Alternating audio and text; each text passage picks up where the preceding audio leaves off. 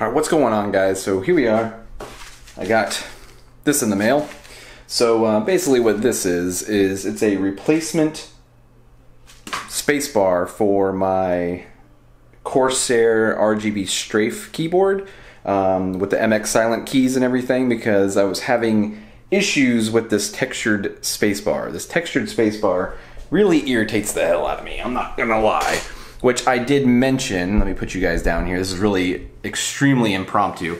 So essentially the spacebar has like this weird texture on it, and the texture that's on it I just can't stand. It really bothers my thumb whenever I'm hitting the spacebar, like especially when typing. Like when I'm gaming, it doesn't seem to bother me as bad, but whenever I'm typing and I hit the spacebar, I like slide my thumb a little bit on the spacebar, and it just almost feels like it's numbing the tip of my thumb, if that makes any sense. I know I'm weird. My buddy tells me I'm weird about it all the time. He says it doesn't bother him one bit. Everybody's different.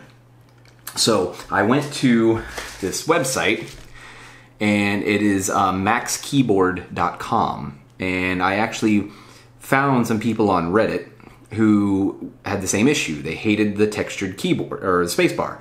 So somebody had posted this website and got a spacebar from them. I believe it's I think it's a 6.2, something like that. I can't exactly remember. I'll put it up on the screen or whatever.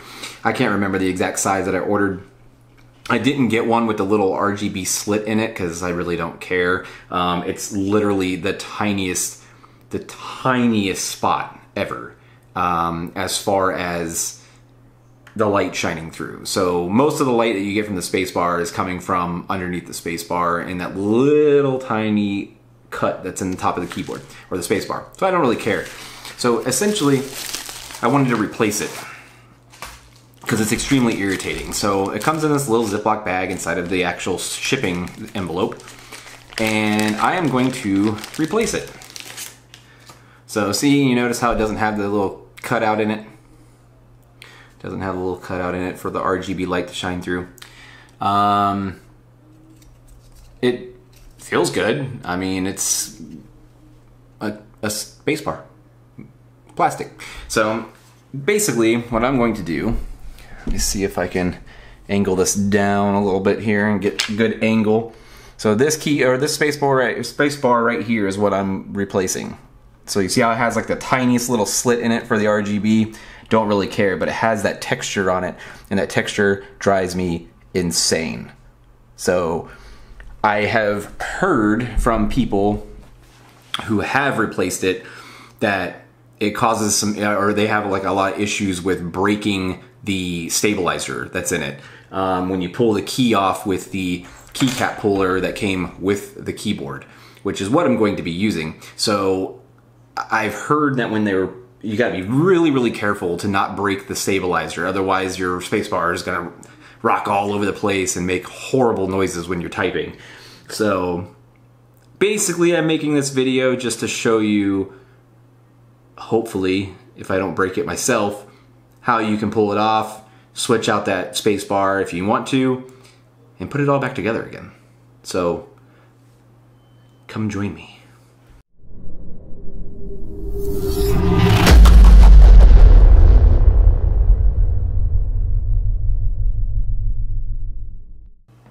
Okay, so I'm gonna first start off by saying I'm really sorry if I bump the desk and it shakes the camera around, because obviously I'm gonna be working on it, and I don't know if it's gonna really be extremely shaky video or not, but this is what I got to work with, so this is what I'm working with.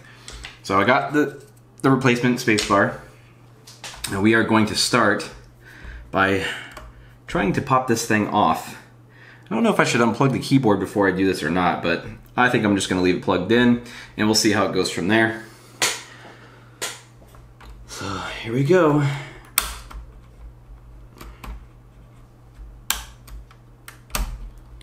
So I'm gonna start by pulling off the one side first, and then I think I'm gonna go and switch to the other side, hopefully. It's giving me some issues about getting this other piece. There you go. pull up on that side. And I think I'm going to try to pull up in the middle. Actually, weird. There's no stabilizer bar in it. It's literally just straight across. So I don't know how well you can see that. Lighting's all not that great right now, but it's literally just peg, peg, peg. And that's it. And then of course the replacement just has peg, peg, peg. So that's really weird. If that's all it is, I don't know how people are breaking them. It's literally springs on the side and then the centerpiece. So I'm gonna try to get down a little bit lower here so I can make sure I line everything up.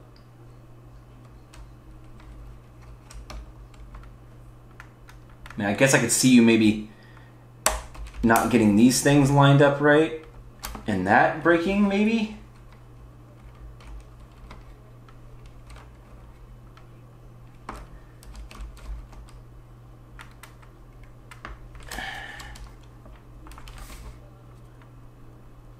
So I'm just gonna push down, give it some pressure, make sure it's all the way on, and there you go. Oh, that is a dream. I love it. Oh, that is gorgeous.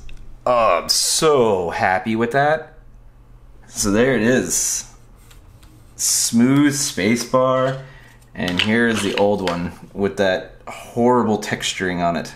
Oh, I hated that. Why, Corsair? Why? So now I got the smooth spacebar on there. I am a happy camper. So this has been Josh with Techtopia TV, just showing you how easy it is to swap out this cruddy spacebar with the stupid texturing on it. So if you have one of these keyboards, maybe it's the other Strafe or the K70s or something maybe that have like a weird little metal stabilizer bar in it. I know my Quickfire Rapid, when I swapped out the key for that one, it had, or no, I didn't swap out the keys, I put the O-rings on it, so it didn't bottom out. That one had stabilizer bars, like metal, these metal spring pieces on it that went on the space bar and the shift and enter keys, I think is what it was. But yeah, this one didn't have it. This one literally just had the 2 pegs on the sides and then the peg in the center for the actual Cherry MX silent switch. So this was super easy, and I'm glad I did it because, wow, it's like a whole new keyboard. Alright guys, this has been Josh with Techtopia TV, swapping out my spacebar on my Corsair STRAFE RGB with MX silence. See you in the next one.